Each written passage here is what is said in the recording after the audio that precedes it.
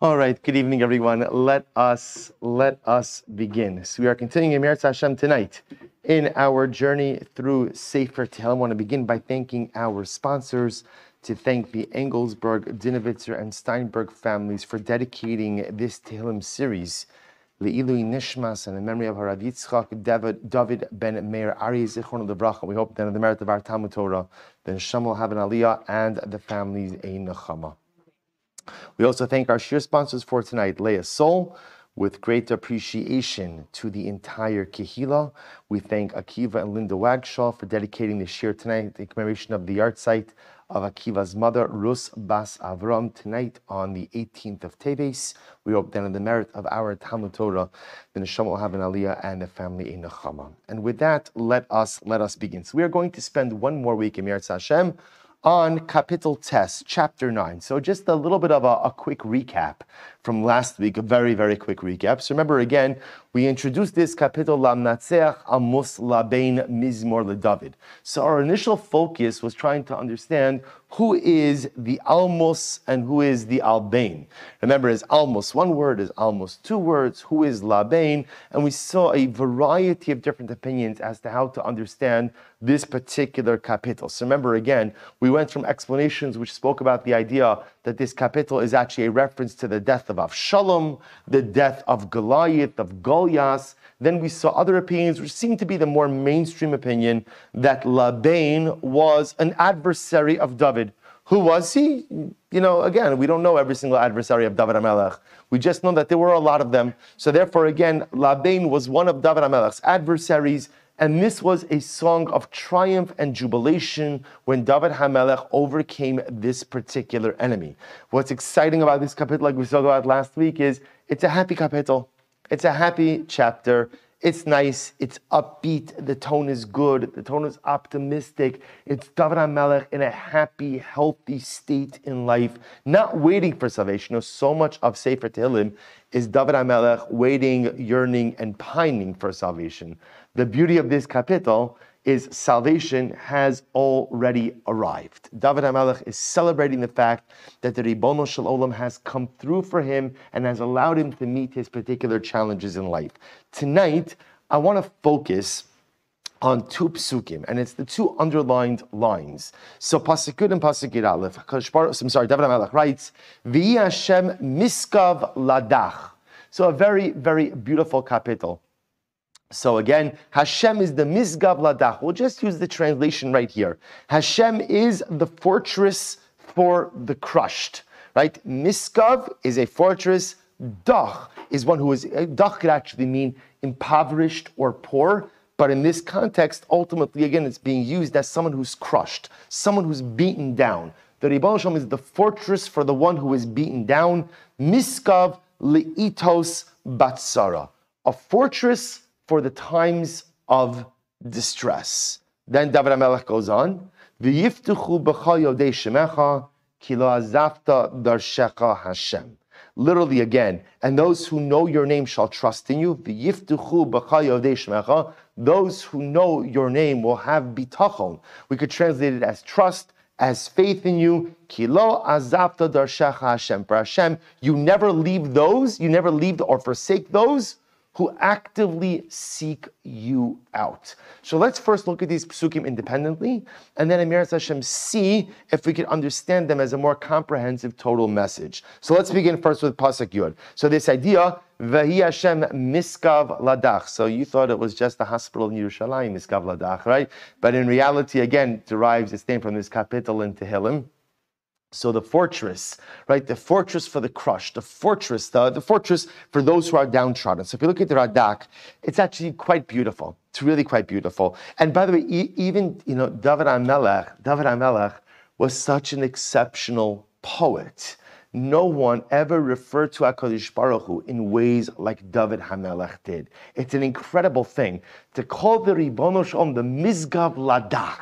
You are the fortress, right? You are the fortress. You are the bastion of strength for the ones who are crushed, for the ones who are beaten down.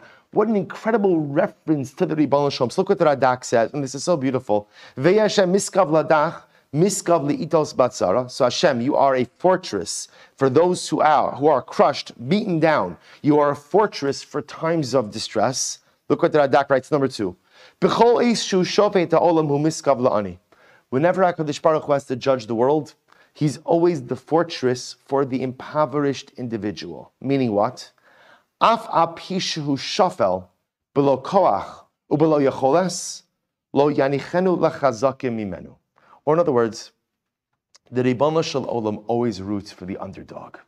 In other words, sometimes in life there's always an underdog, right? In life there's always someone who's disadvantaged.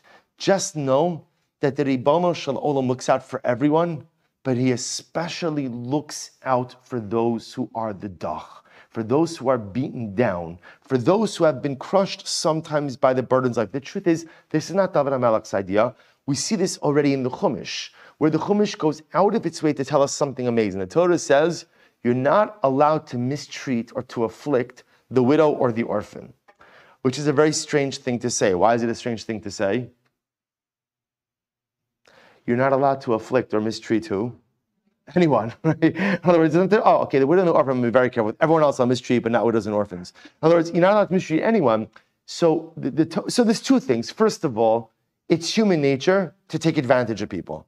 And it sounds like a very jaded, cynical statement, but it's the truth, right? People take advantage of people, and people more often take advantage of people who they feel they could take advantage of. So essentially from a biblical perspective, the widow and the orphan might be without someone to advocate for them, might be without someone to actively care for them, might be without someone to look after them. And therefore, HaKadosh Baruch Hu says, don't take advantage of them. Not only that, but in a general sense, the Ribono Shel Olam always has a special place in His heart for the brokenhearted. And this is the thing that David HaMelech is saying. Those who often the rest of the world takes advantage of, those who often the rest of the world perceive as weak or vulnerable, HaKadosh Baruch Hu tells them, I'm here for you. I'm here for you. Look at these words. There are people in this world who are downtrodden.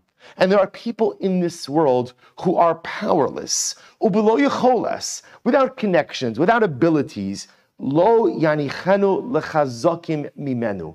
HaKadosh Baruch Hu does not allow us to be swallowed up by those who are stronger than us. So understand, of course, see, here's what's amazing.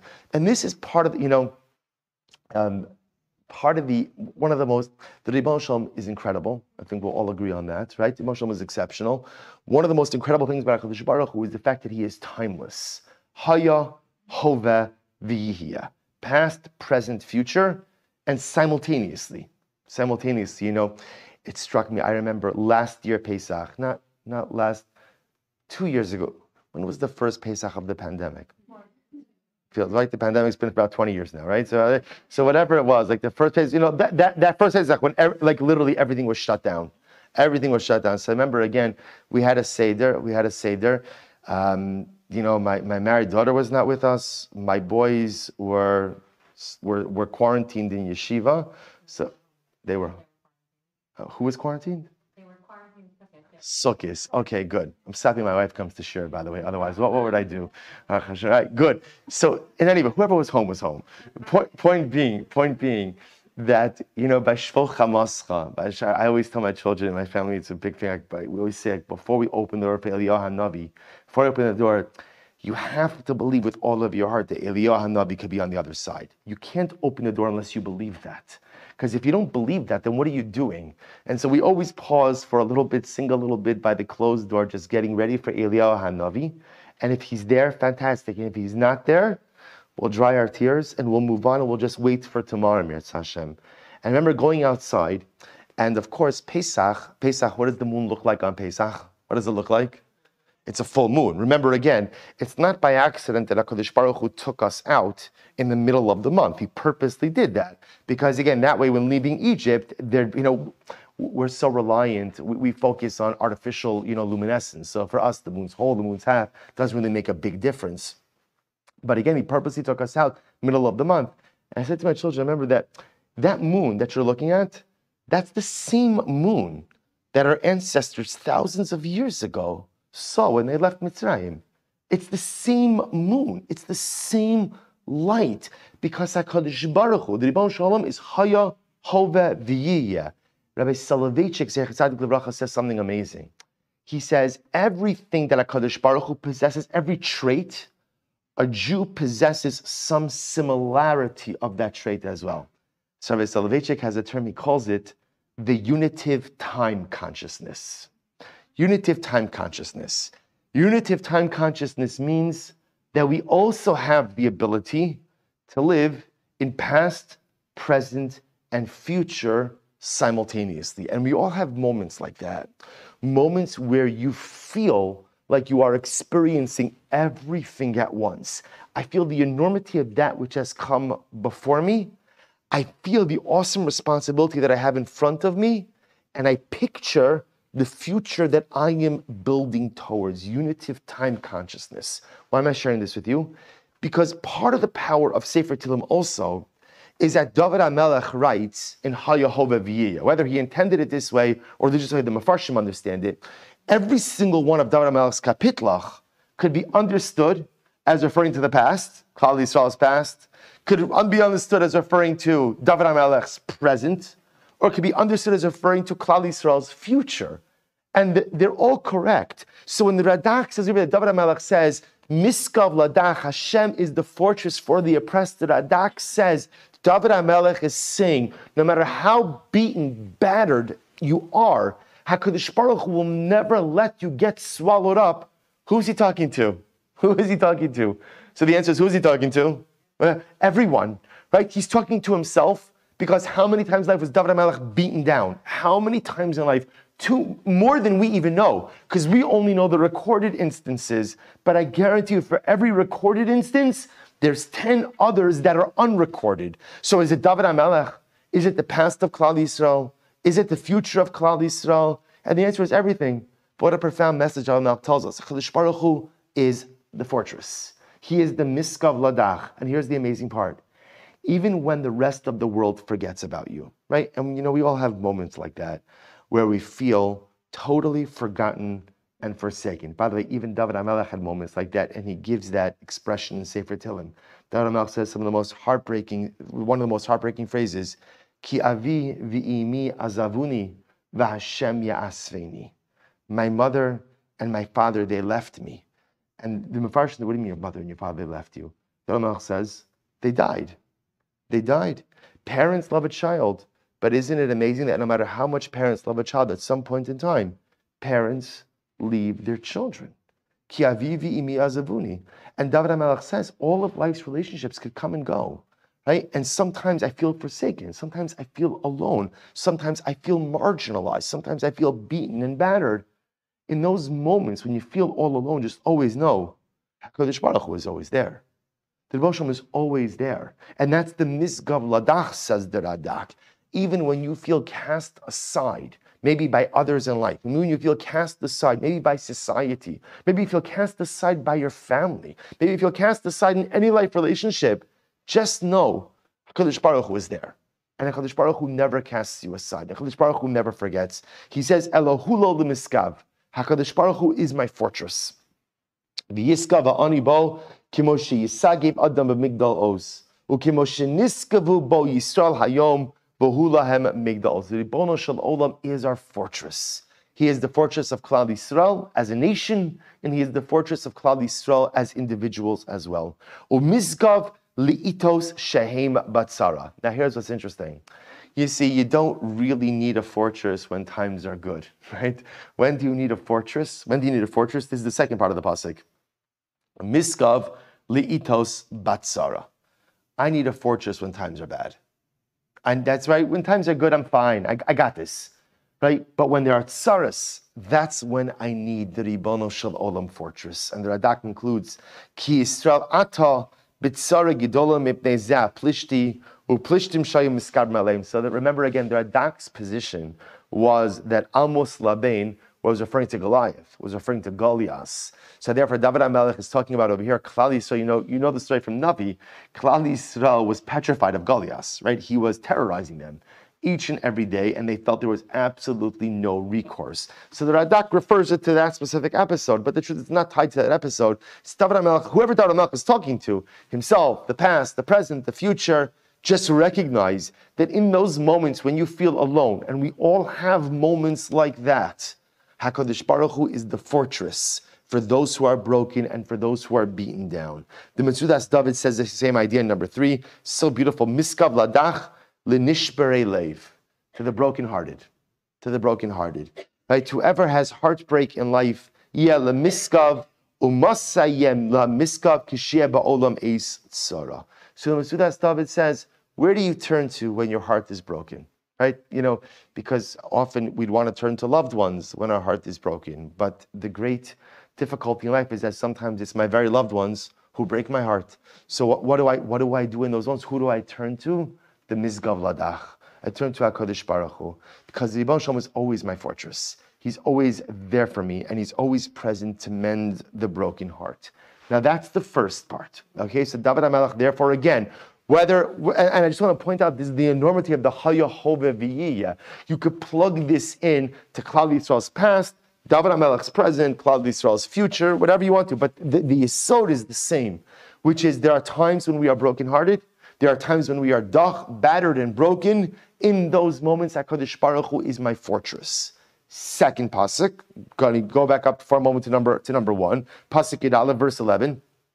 Then what did we say? V'yiftechu b'cha yodei shemecha ki lo azavta darshecha Hashem. So literally again, they will trust in you, or those who know your name.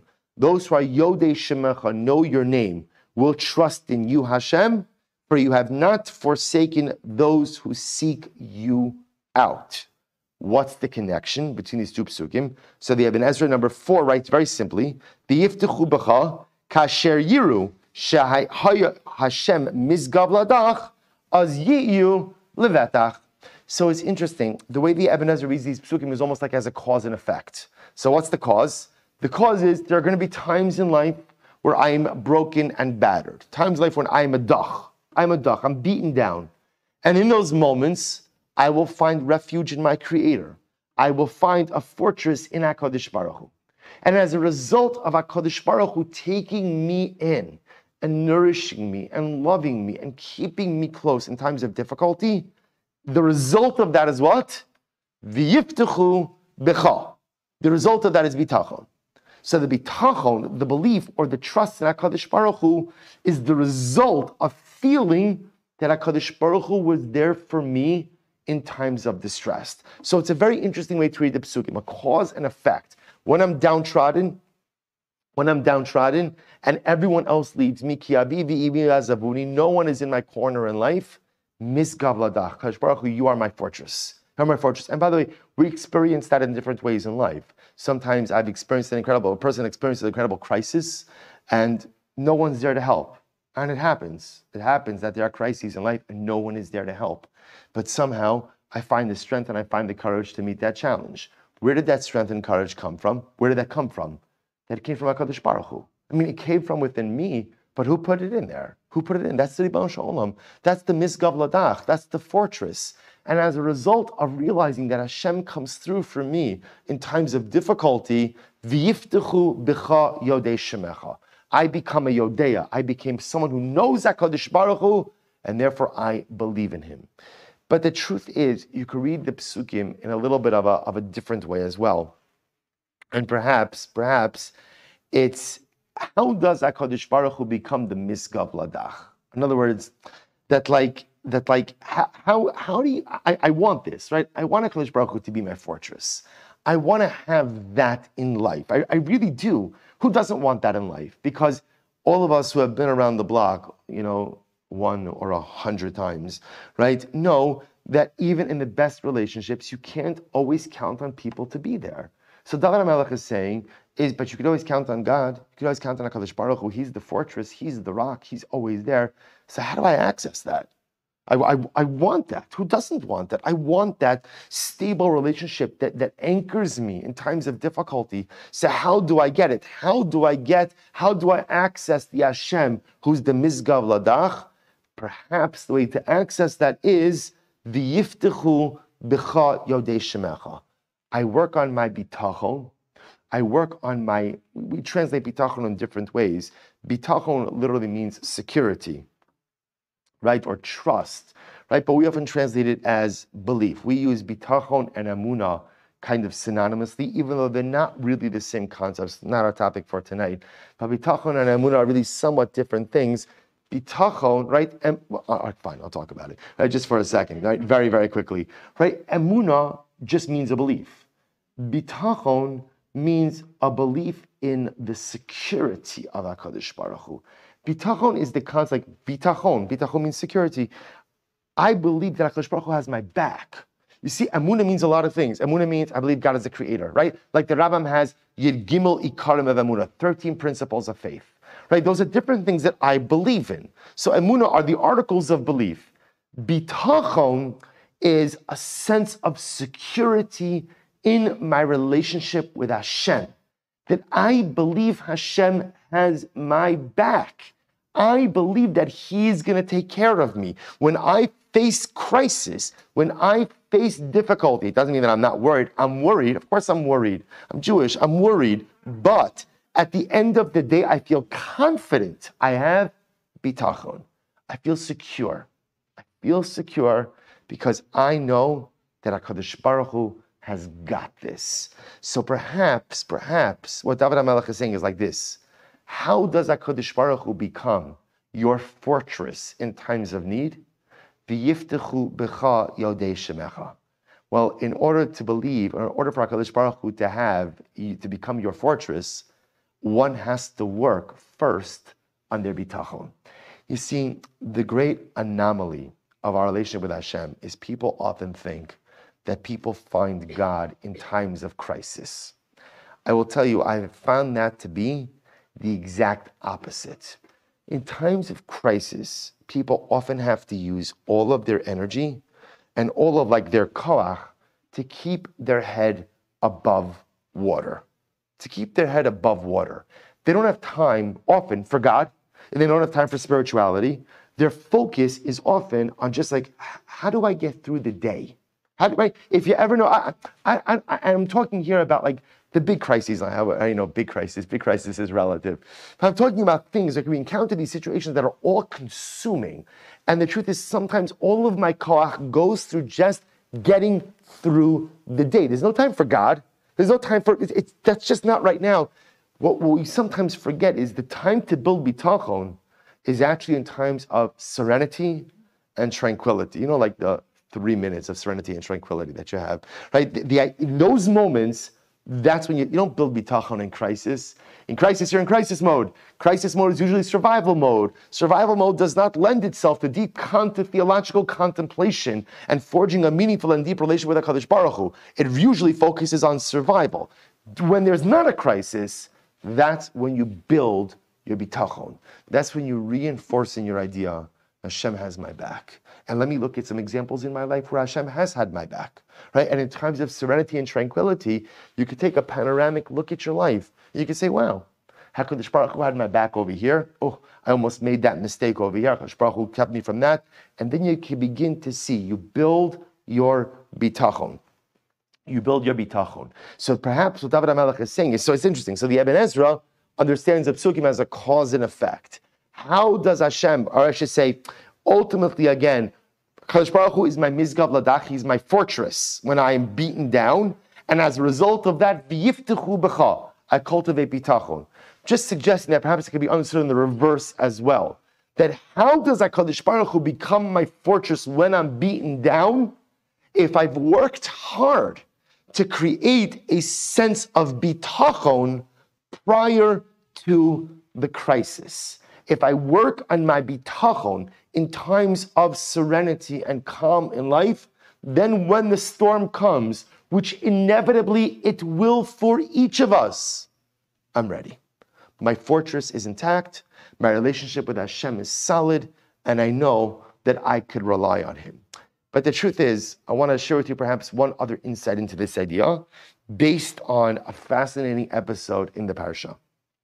If you take a look at number 5. So this, I think, is perhaps one of the strangest stories in the entire Chumash that happens to be in this week's parasha. The great schos this week to begin Chumash Shmos. So this is Chumash Parsha Shmos. Torah says, "Vahi baderach bamalon." So let me give you the context. The context is Moshe Rabbeinu was conscripted into the service of God. And I say conscripted because Moshe Rabbeinu, like almost all of our great leaders, did not choose this destiny.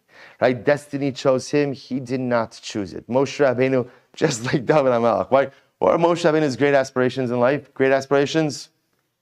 Shepherd. Everybody wants to be a shepherd, right? That's it. They just want to be left alone, tend their sheep, raise a family, lead a normal life. That's it. That's what Avraham Avinu wanted. That's what David HaMelech wanted. That's what Moshe Rabbeinu wanted. That's what Esther HaMelka wanted. Not with the sheep, but just to be left alone and just be an ordinary person.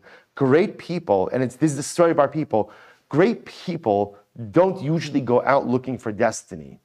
Great people, destiny finds them. They find the courage to rise to the occasion. Right? That's what makes great people great. They find the courage to kind of put their own aspirations to the side and answer the call of HaKadosh Baruch Hu. So therefore, again, that's the context over here. So Moshe Rabbeinu has been conscripted by God at the burning bush.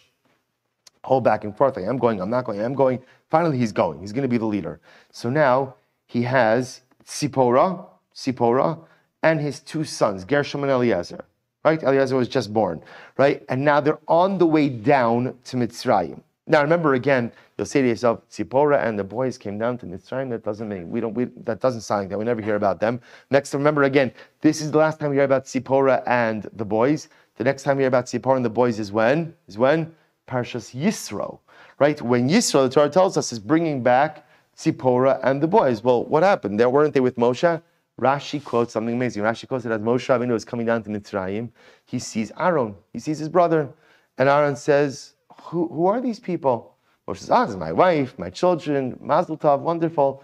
Aaron says, where are you taking them? Oh, we're coming down to Egypt. To which Aaron says, Moshe, you didn't get the memo. We're taking people out of Egypt, right? The goal is to get people out of Egypt, not to bring new people to Egypt. And therefore Moshe sends Tzipporah and the boys back to Midian, back to Yisro. So Tzipporah and Moshe Rabbeinu's sons, Gershom and Eliezer, are not there. They're not part of Klal Yisrael for the entire Exodus narrative. They joined Klal Yisrael at some later time, and even there's a machlokes when they joined up with their father, husband, with the Klal. Was it after the war with Amalek? Was it after they came out of Yam Suf? Was it after Matan Torah? A big machlokes. The whole, we'll come to that story in future shiurim. In any event, so Moshe Rabbeinu now is down, he's going down to Mitzrayim with Tzipporah and his sons. Vahi baderach bamalon. Now he was on his way in an inn. They were securing lodging on the way down to Egypt. Vayifkasheu Hashem met Moshe, vayivakesh hamiso, and he's ready to kill him. Vatikach Tzipporah tsar, vatichros es arlas bina. So Tzipporah takes a sharpened rock. She gives a bris milah to her baby, to her son, to Eliezer. Vatagal raglov. She throws the foreskin, the arla, at his feet. Sounds like at Moshe Rabbeinu's feet. Vaitomer, and she says, Ki chasan damim ata li. For you are a bridegroom of blood to me. Vayiref mimenu. So he, HaKadosh Baruch Hu, released Moshe. As Amra, chasan damim lamulos. She said to him, a bridegroom of blood concerning the circumcision. Strange story. Strange. And by the way, this is not like a medrash. These are psukim in the Torah. This is this week's parasha, a most dramatically strange story. What is going on over here? So here's what we know. All right, number one, what do we know? HaKadosh Baruch Hu is angry at Moshe Rabbeinu. Right, that we know. How do we know that? He's ready to kill Moshe, which is very strange, considering the fact that this is the HaKadosh Baruch Hu just spent all of this time convincing Moshe Rabbeinu to assume the mantle of leadership. But now he stands ready to kill Moshe. Okay, that's number one that we know. Number two, clearly, this whole thing has something to do with bris milah, right? And bepashtus, and on the basic level, it has to do with their youngest child's bris milah. Eliezer's bris milah. Okay, number 3, Tzipora gives the baby a bris milah, and Moshe Rabbeinu is saved from the clutches of death. Okay, so what's happening over here? Well, what's the infraction? What did Moshe Rabbeinu do wrong? Why is HaKadosh Baruch Hu all upset? So if you take a look at the Rashbam, so the Rashbam says in number 6, Vayiv Kasheu Hashem ki haya mis'atzel b'halichasu u'molich ishta u'banav. So the Rashbam says, no, starting nothing to do with bris milah. Why is God upset with Moshe? Why is he upset with Moshe? Because Moshe, you should have understood that there is an urgency to this mission. And therefore, you don't start packing up the biblical minivan when you have to go ahead and redeem the people. This is not a family outing, right? Can you imagine you start packing snacks? Where's the bathroom? Where's this? You forgot the juice boxes, right? This, Moshe, this is not a trip. Not a Cholamite trip over here, right? This is, you have to get down to Egypt to redeem the people. The family does not come with on this one. So according to the Rashbam, HaKadosh Baruch Hu is angry at Moshe because he feels that Moshe does not understand the urgency of the task. Why are you bringing your family? If you look at the words of Rashbam, they're very strong. Ki haya mis'atzel b'halichaso. Moshe Rabbeinu was lax. Mis'atzel. Atzlus literally means what? Lazy. Right? He felt that Moshe took a lazy, lackadaisical approach to the execution of the mission. U'molech ishto ubanav, and he's bringing his wife and his kids. This is not a trip for the wife and the kids.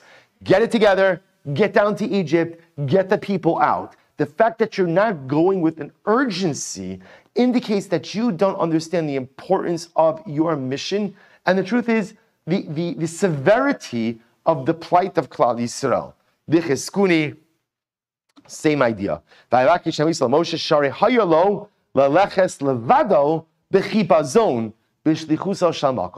Rabbeinu should have gone on his own and should have made haste, should have gone quickly to execute the mission of HaKadosh Baruch Hu.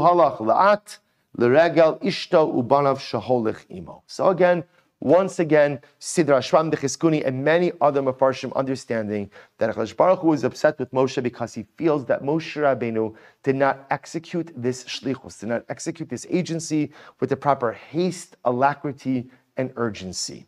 Here's the problem with the approach of the Rashbam and the Cheskuni. What's the problem? What's the problem with their approaches? What doesn't it address? The bris. In other words, if that's the case, why are you bringing up the whole bris milah in here? Right? What does that have to do with the narrative? And in fact, by the way, not only that, remember again, who saves Moshe Rabbeinu's life in this story? Tzipora. Right? So I don't say if this is just about Moshe Rabbeinu not going with enough haste. Why this circumcision narrative? What does that have to do with anything? So comes along the Gemara Maseches Nedarim number 8 and gives a dramatically different interpretation to the story. Tanya, Yeshua ben Karcha says, Gedola Milah. You see how important the mitzvah of bris milah is. Shekol zechuyos she'asa Moshe Rabbeinu lo amdalo kishenisrashel min hamilah.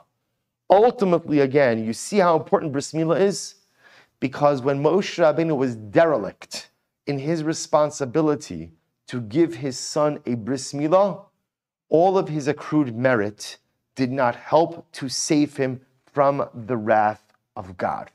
So you see something already. So Yeshua ben Karcha is introducing to the idea, HaKadosh Baruch Hu is upset with Moshe Rabbeinu. Why? Because he was derelict in the mitzvah of giving his son Eliezer a bris milah. Amar Rebbe says, Chas v'shalom sheMoshe Rabbeinu nisra'ashal min hamilah. Chas v'shalom that Moshe Rabbeinu would have been derelict in circumcising his son. First, you have to understand something. Milah, right? Bris milah, circumcision, is one of the things that the Jewish people kept during their time in Egypt. Right? This was a defining mark of Klal Yisrael. So to think that Moshe Rabbeinu would have been derelict in circumcising his son, Rebbe says that's crazy. Okay, so what happened? Watch this. Ela Amar, here was the problem. Moshe Rabbeinu said as follows. Kach Amar. So this is interesting. Gemara is giving us a little bit of a window into Moshe Rabbeinu's internal back and forth. And he said, Amol ve'et, say sakani. So now the Gemara gives us a new story. Mazel tov. Eliezer is born. Right?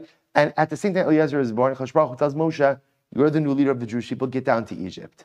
So now Moshe Rabbeinu has a quandary. What's the problem? I have to circumcise my son. Now remember again, Moshe Rabbeinu still assumes that his family is coming with him. So what's the problem? What should I do about the circumcision?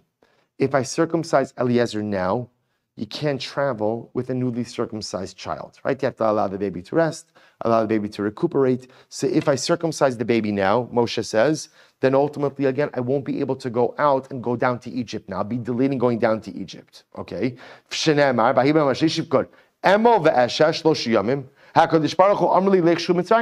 If I circumcise the baby now, and what? And then wait 3 days, because that's the amount of time you give a baby post-circumcision to heal, then what? I'm in violation of God's word, because what did God tell me to do? What did God tell me to do? God told me to go. God told me to go now. So what should I do? Right? So in other words, Moshe Rabbeinu has this quandary. If I go ahead and I do the milah now, I'm going to be delayed in going. If I don't do the milah now, then I'm delaying the bris milah. So what should I do? So what did Moshe Rabbeinu decide? So here's what's interesting. Here's what Moshe Rabbeinu decided. Let me start the journey. Let me get started with the journey. And what I'll do is I'll give the bris milah on the way.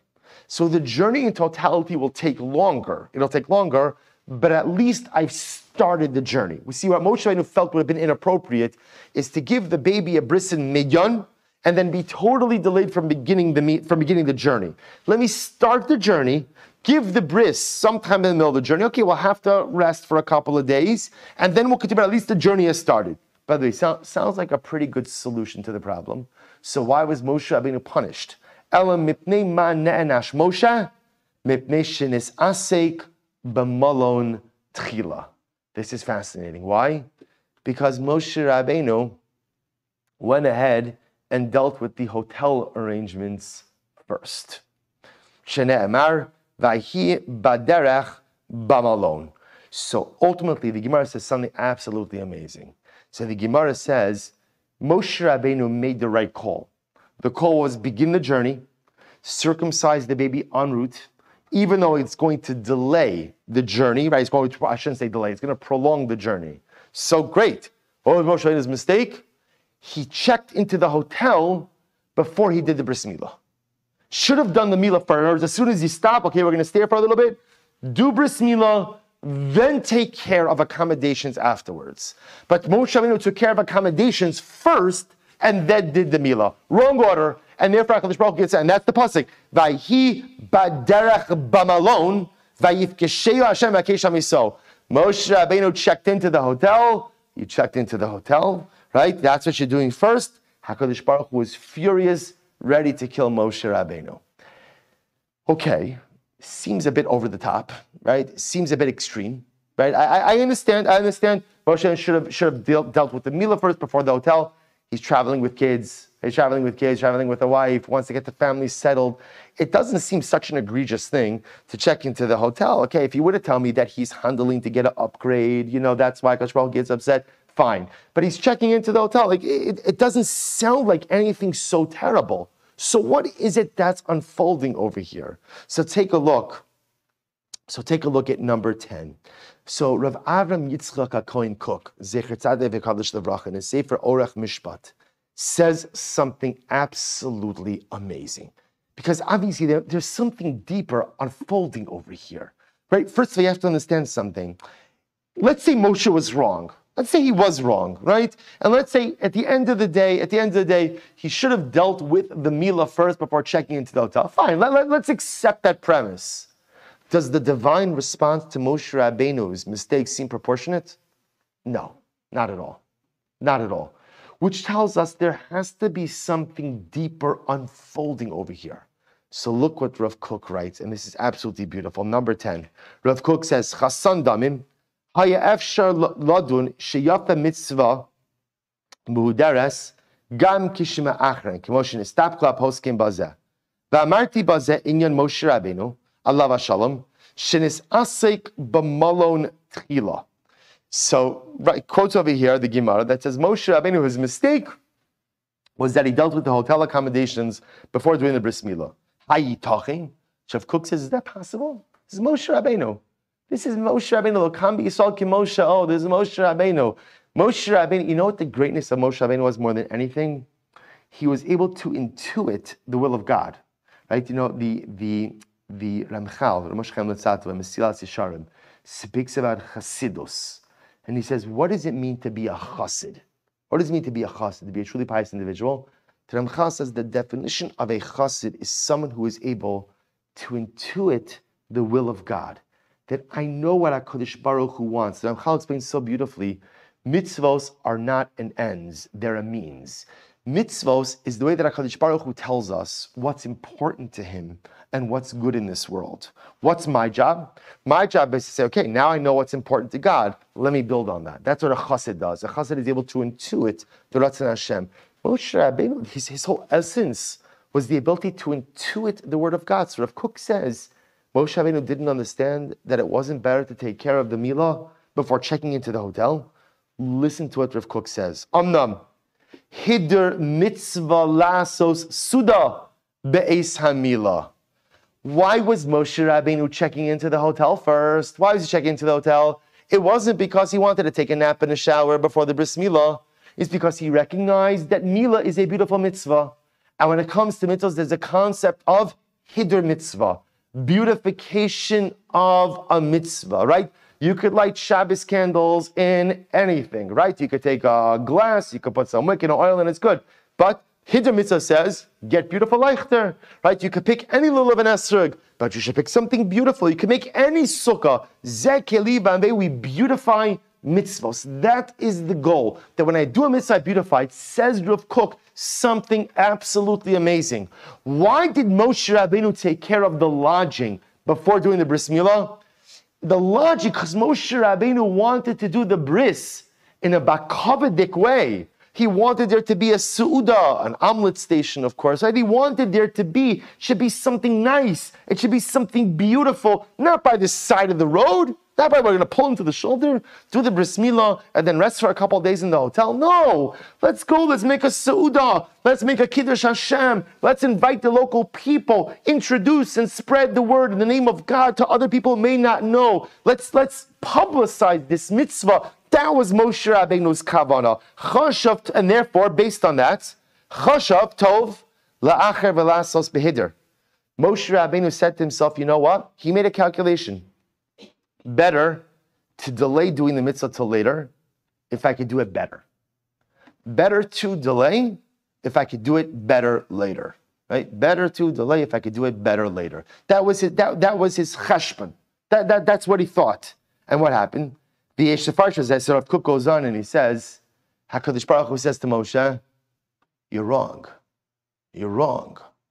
Don't delay the opportunities in life, even if they are imperfect.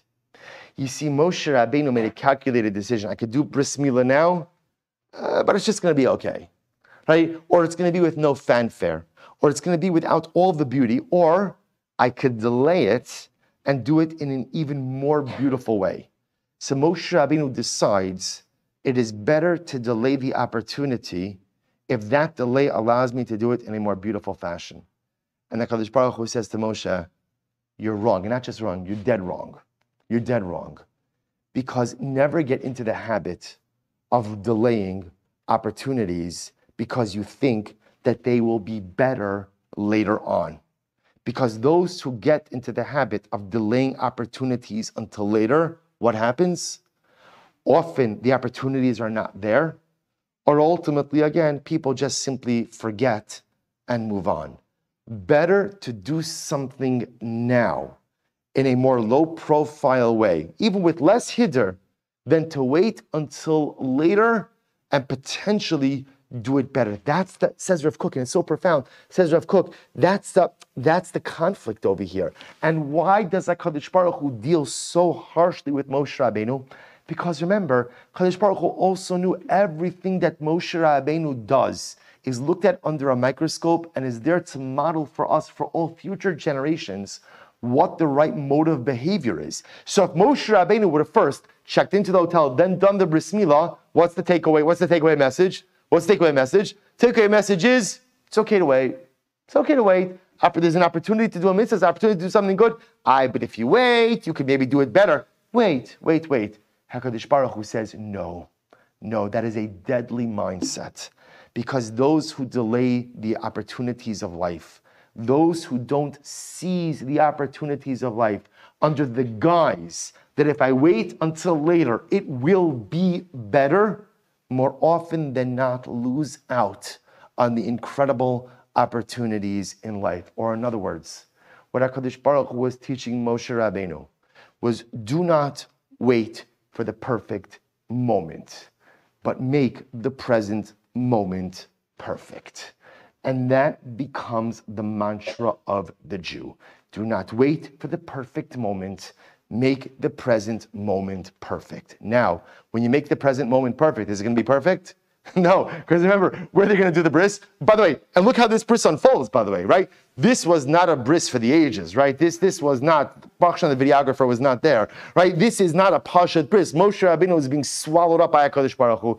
Sipporah is doing this bris milah with a sharpened stone, 1, 2, 3, right? Craziness. Isn't it incredible? Moshe has this whole grand plan about how beautiful this is going to be. HaKadosh says, no, that's not what we do. That's not what we do. That's not how we live. We don't wait for the perfect moment. We make the present moment perfect, recognizing that making the present moment perfect is often laden with imperfections. But ultimately, when the opportunities in life come your way, do not delay. Because so often, again, we say, later will be better, or I'll do it better then, or if I get to it then.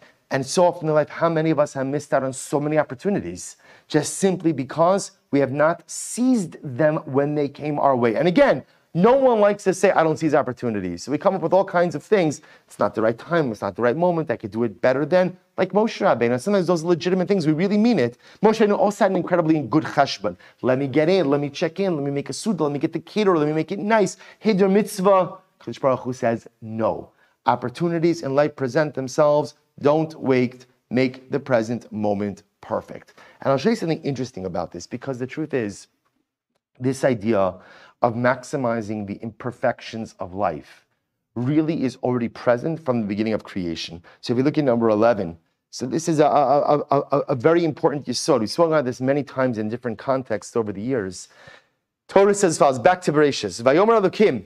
So this is back in the Genesis narrative. Vayomer Elokim, Tatshe Eretz Desha, Esav Mazriya Zera, Eitz Pri Oseh Pri Limino, Asher Zar Obo Ala Aretz Vayichein. Kadosh Baruch Hu said, literally again, let the earth sprout forth vegetation. Eitz Pri Oseh Pri. Right? So remember again, how do you translate that phrase? Eitz Pri Oseh Pri. Fruit trees which produce fruit. Rashi explains that what was the original goal of creation? Right? It's Rashi number 12. Right? Original goal of creation is that what? The trees would taste like fruit and the fruit would taste like fruit. That was the original plan. Yet Rashi says something amazing. When the trees themselves are created, the Torah says, Eitz Oseh Pri. See, the command, Kadosh Baruch Hu's command, was Eitz Pri Oseh Pri. Fruit trees which bring forth fruit. That's to be understood. The fruit tastes like fruit, and the trees taste like fruit. But Rashi says the earth didn't comply, which of course is not literal because the earth doesn't have free will. But the earth didn't comply, so to speak, and the earth produced fruit that tastes like fruit and trees that taste like trees, presumably, right? Trees. So what's the pshat? Right? What is it that's happening over here? So there's a very simple yesod that the Ramchal and Rav Kook highlight as well, which is that HaKadosh Baruch Hu created an imperfect world perfectly. The world is created with imperfections by design. The Ribono Shel Olam purposely created an incomplete and imperfect world. Now, there are a variety of reasons for that. We're going to discuss one of them tonight. Variety of reasons. But this idea, so here's HaKadosh Baruch Hu's creation, the contrast. What's the contrast? What does the perfect world look like? In the perfect world, it's not sweet fruit, bitter trees. In the perfect world, there's sweetness everywhere. The fruits taste wonderful, the trees taste wonderful, everything is fantastically sweet and magnificent. But HaKadosh Baruch Hu says, I don't want to create a perfect world. I want to create an imperfect world perfectly. I want to, by definition, create something that is imperfect. Ultimately, again, why? Why does HaKadosh Baruch? So again, from the beginning of creation, HaKadosh Baruch Hu is saying, I'm creating an imperfect world perfectly. Why? Because what's the mandate of man? The mandate of man is to create the perfection from the imperfection of life. My job is not to perfect things for one simple reason. You can't do it. None of us can perfect anything, right? My job is to perfect the imperfection. Or better stated, my job is to maximize the imperfections of this world. The Ribono Shel Olam purposely made an imperfect world. Why? Because he wanted us to learn the lesson of maximizing the imperfections, of make the present moment perfect, no matter how imperfect it may be. And it's an amazing thing. We spend our lives looking for perfection. Spend our lives looking for perfection. We spend our lives looking for perfection in shidduchim. We spend our lives looking for perfection in children, in relationships, in parnasa, and then we're so frustrated when we can't find perfection. Of course, you're going to be frustrated if you can't find perfection. Why? Because perfection is not to be had in this world, and that is by design. That's why there is no perfect husband, there is no perfect wife, there is no perfect child, there is no perfect parent, there is no perfect job, there is no perfect situation in life, because perfection is not part of the fabric of this world. Because the whole point of life is to maximize the imperfections. The whole point of life is to take something that's imperfect and let me see you make the best of it. HaKadosh Baruch Hu says to us, I've created a whole world that's imperfect, and all I want you to do is try to make it a little bit better. I want you to bring out the beauty from the imperfections. I want you to maximize the imperfections. I don't need you to perfect the imperfections, because you can't. Only I, HaKadosh Baruch Hu, could perfect the imperfections. I just want you to find the beauty in the imperfections. I want you to try to make the imperfections a little bit better, and I want you to try to maximize the imperfect situations of life. And this was the mistake of Moshe Rabbeinu. Moshe Rabbeinu thought that his job was to make a beautiful, perfect bris milah, right? A bris milah for the ages. He thought that was his job. HaKadosh Baruch Hu said, that's not your job. Your job is to do a bris milah to the best of your ability that you can on the side of the road while you're traveling down to Egypt with your wife and your kids and to redeem the Jewish people from Egypt. That's your job. That's your job. Not carving stations and not omelet stations and that's not what I need from you. What I need from you is to show people in the midst of a whole bunch of craziness, right? A whole bunch. And by the way, we haven't even touched on all of the craziness, right? Because there's a whole other dynamic over here, which is the Moshe Tzipora dynamic, which was also a difficult one. We'll get to that in Meretz Hashem by Parshas Yisro. And HaKadosh Baruch Hu says, Moshe, what you need to model for the ages is how you could pull over on the side of the road, circumcise your kid in the midst of all of this craziness, make something beautiful, make something meaningful, make something great in the midst of all the imperfection. Because if you can do that, then you've modeled something absolutely magnificent for future generations. And perhaps that's what David HaMelech is teaching us in Tehillim as well. Perhaps if we go just circle back in the last 2 minutes that we have, perhaps what David HaMelech is saying is like this. V'yiftechu becha yodei shemecha. Right? So when David HaMelech says, it's interesting. V'yiftechu becha yodei shemecha. So David HaMelech says, who will have bitachon in you? Who will have a sense of security, a sense of faith, a sense of commitment to you? Yodei shemecha. How do you translate Yodei shemecha? Literally, those who know your name. What does it mean to know the name of HaKadosh Baruch Hu? So perhaps to be Yodei shemecha, to know HaKadosh Baruch Hu means that you know that HaKadosh Baruch Hu created an imperfect world perfectly. Yodei shemecha are those who recognize that the Ribono Shel Olam purposely created an imperfect world. And therefore, again, what David HaMelech is saying is like this. You see, if I have bitachon in the God who created an imperfect world, then what does that give me the chizuk to do? That gives me the chizuk to go ahead and maximize my imperfect circumstances as well. See, if I believe in the Ribono Shel Olam, who created an imperfect world perfectly. Kadosh Baruch Hu, you see, many of us have imperfect circumstances because often we don't get to choose those circumstances. HaKadosh Baruch Hu gets to choose his circumstances, yet he still created imperfection by design. By design. V'yiftuchu b'cha yodei shemecha. HaKadosh Baruch Hu, true bitachon are those who know you and understand you. And to know and understand HaKadosh Baruch Hu means to know a God who created an imperfect world perfectly. And if I believe in that God, it gives me the bitachon, not only in God, but it gives me the bitachon in myself to maximize my imperfect circumstances as well. And then, to take it one step further, when I believe in the God who created an imperfect world perfectly, that's when he becomes my miskav ladach. That's when he becomes my fortress. Because now I begin to realize something amazing. You see, when we suffer setbacks or adversity or what we'll call imperfection, right? What's the reflexive reaction to that? What's the reflexive reaction? Nothing ever goes wrong for anyone here in this room. Baruch Hashem, incredible. All right, fine, stuff goes wrong for me all the time, right? The reflexive reaction is, what happened? What did I do wrong? Someone just said this to me. Someone just said this to me today.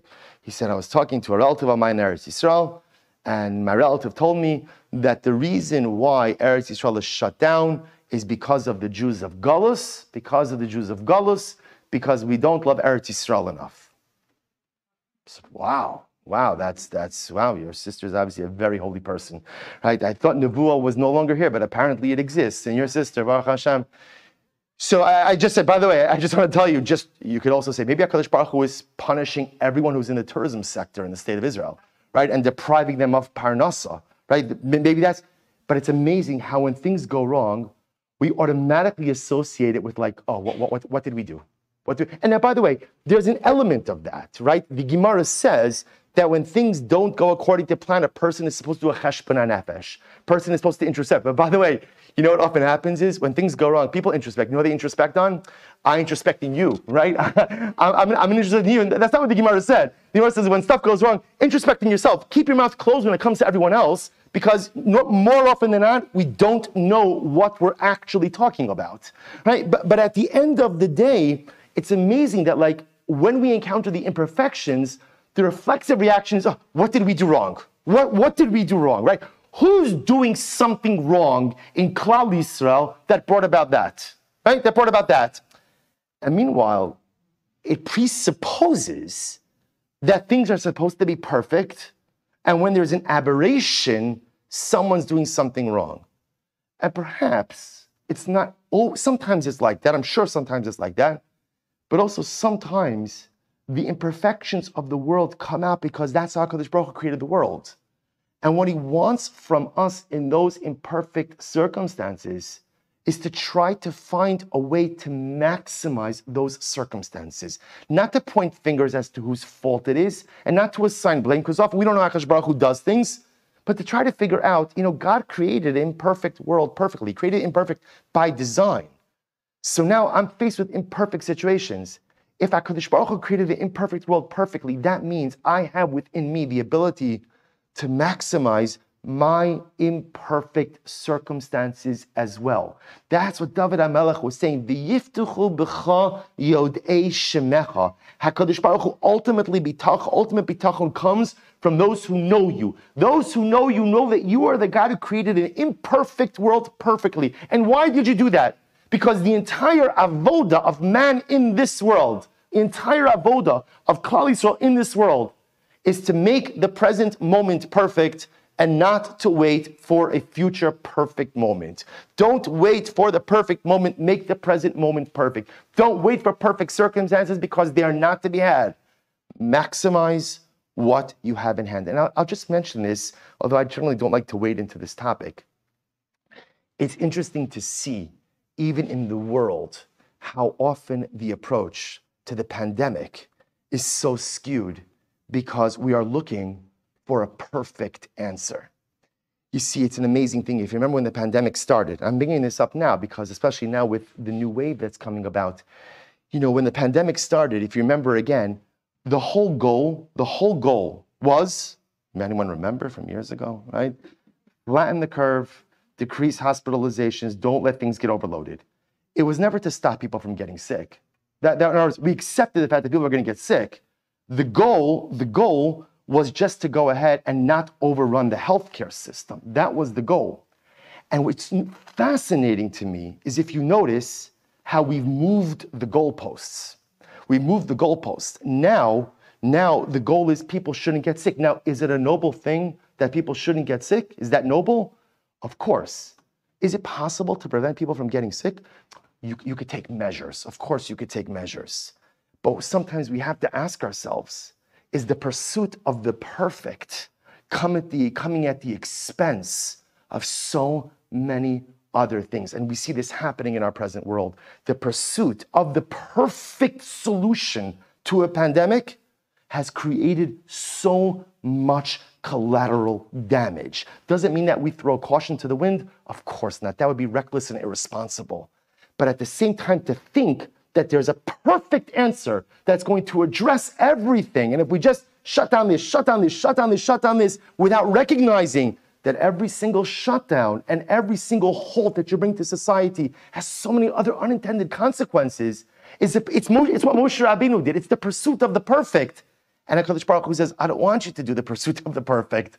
I want you to try to figure out a good solution within the imperfections of life. You have to accept some measure of imperfection in the fabric of life. Those who pursue perfect will lead a life of frustration and lack of fulfillment. But those who find the courage to accept the imperfection in every area of life, but then dedicate themselves to maximizing the imperfect circumstances, those are the people who thrive.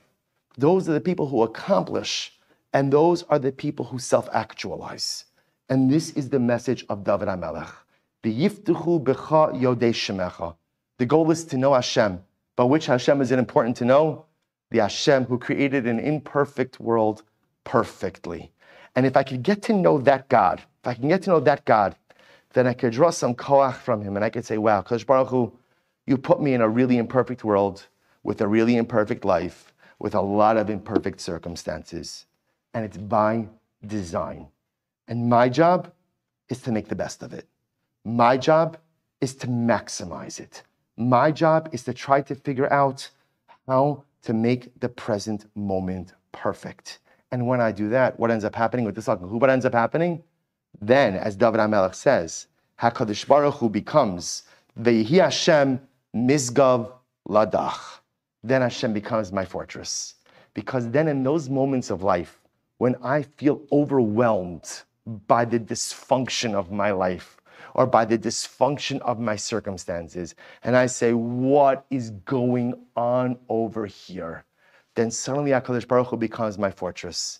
Because HaKadosh Baruch Hu was once again created that imperfect world perfectly, and created that design so that I would find the chizuk, to find the perfection or to find the good in my imperfect circumstances as well. So it should be zocha. This was the guiding light of David HaMelech, and all of David HaMelech. So David HaMelech did not have an idyllic life. He did not have an easy life. He did not have a storybook life by any stretch of the imagination. But what David HaMelech did was try to maximize the imperfect circumstances whenever he could. Where did he get this mussar from? He learned it from Moshe Rabbeinu, but ultimately he learned it from HaKadosh Baruch Hu. He learned that bitachon comes from knowing the God who is the perfect creator who creates imperfectly. That's what gave David HaMelech the ability and the strength to weather his imperfect circumstances, and in Yahrzeit Hashem should give us the strength to maximize our imperfect circumstances as well. All right, we'll stop over here for tonight. Yahrzeit Hashem. Next week, I think we're going to jump actually, because now I think we're actually caught up in the Tehillim cycle. So I think next week we're actually going to fast forward to Kapitel Ayin, to Kapitel 70 in Yahrzeit, or 69, I have to check. Until Yahrzeit Hashem, shkoach everyone.